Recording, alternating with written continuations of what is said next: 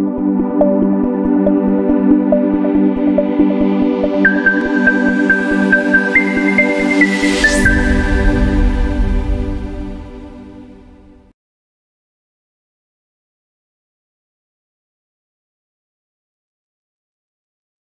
to recalibrate our syllabus. We know this. We did this when we shifted from face to face to online. But this time, I wanted you to highlight on the learning activities. Give emphasis on the learning activities. Remember, in our syllabus, we have learning outcomes, we have topic, and then we have activities, and then we have a column for assessment. Pay particular attention for the learning activity.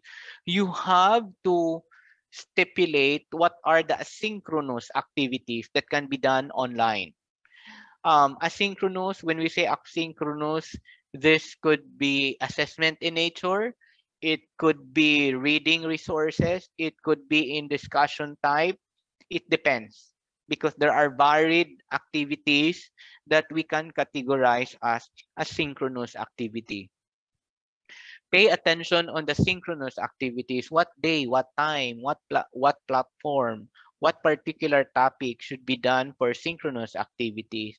You have to incorporate the face-to-face activity, which among those topic and which among those learning outcomes that will be done in face-to-face.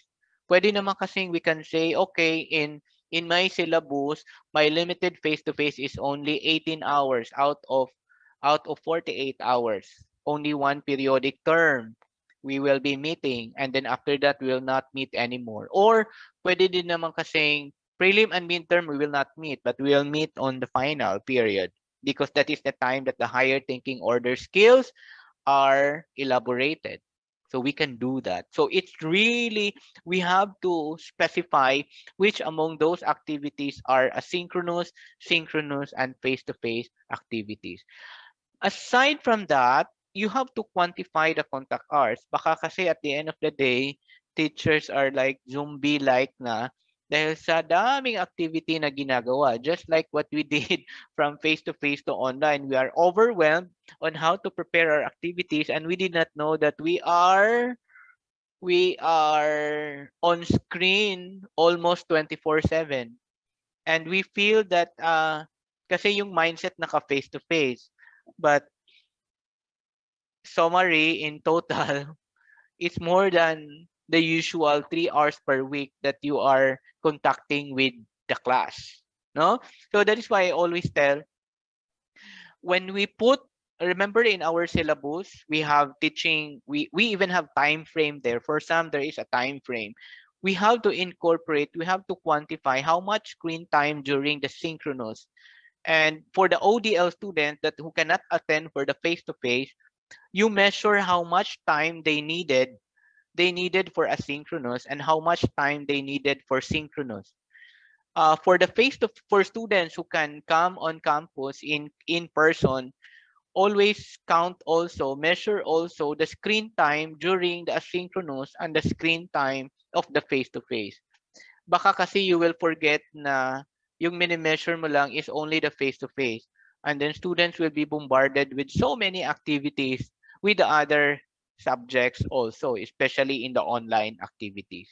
So there are two major things that I would want you to highlight when you recalibrate your syllabus. Pay attention to the learning activities, then quantify the contact hours. It has to be stipulated in the syllabus. How many hours for synchronous? How many hours for asynchronous? What are the topic to be synchronous and asynchronous? I hope at this level, at this time, it is clear already in our mind how we can partition our activities and divide them according to synchronicity of the delivery, whether synchronous and asynchronous. Oh, by the way, you can also incorporate bichronous. What is that? It is asynchronous within asynchronous, or the other way around. Asynchronous activities, but there are real-time activities into it. There are synchronous activities inside asynchronous activities. Oh, this is the one I'd mentioned to you that you have to quantify. You have to quantify and qualify also the different activities. So you have two groups of students here, the online and the students who can do face-to-face. By the way, these students who can do face-to-face not necessarily mean that they will only meet you in face-to-face. That is why in my here, I am referring to face-to-face group of students who can do in person and at the same time should do the online thing. Remember, not all activities in the limited should be done in person. Only few and allowable activities can be done in person. So you have to consider how much is online. Is it 99%? Is it lower than 100%? So you have to consider that. Like if you have a lecture, if your subject is a lecture type of a 52 hours or a 54 hours, identify how many percentage are to be done in face to face for those students who will do face to face.